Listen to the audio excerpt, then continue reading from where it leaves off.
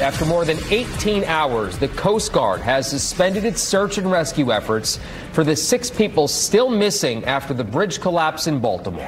The bridge collapsed early this morning because a cargo ship slammed into it, bringing down its center span. Well, now those 6 missing people are presumed dead.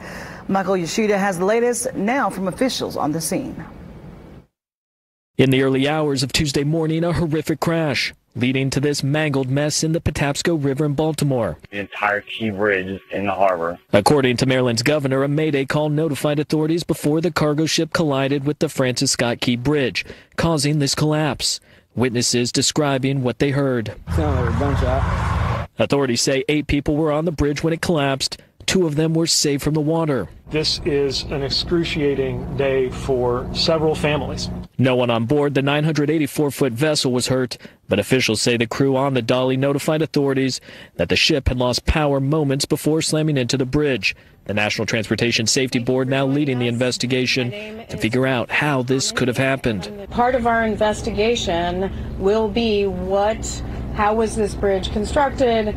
It will look at the structure itself. The Francis Scott Key Bridge is one of 3 connections between northern Baltimore and the southern half of the city. The collapse causing chaos for commuters. I use it almost every day to get to work.